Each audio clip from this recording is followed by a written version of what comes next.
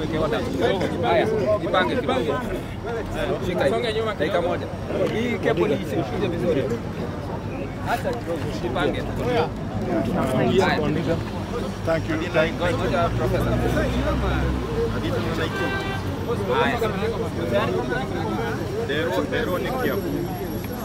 Thank you very much, members of the press.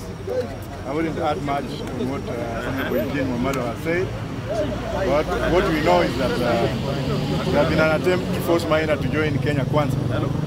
As a matter of fact, he was being told yesterday in Nakuru by some officers that if he joined Kenya Kwanza, then the whole thing will be dropped. And what we know is that the fight is on the mountain. Somebody wants to take the mountain by all means. And in that case, we know very well that Njenga is not going to cross over.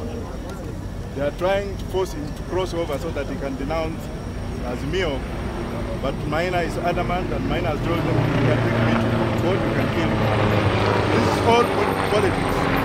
This is all politics, because even if you read the charges, these charges take us back to Moi era, where opponents of the government were charged fictitiously. But we are optimistic that the courts will release him on bail, and we shall continue. Shame on them. Whoever is actually trying to do this, you know that his days are numbered. You can never stay in power forever. You cannot intimidate your own subjects forever. You cannot want to rule people by force. You cannot also, at the same time, want to coerce your own population so that they can go your direction. I will hand over now to my colleague here, Mr. Kioni, to speak.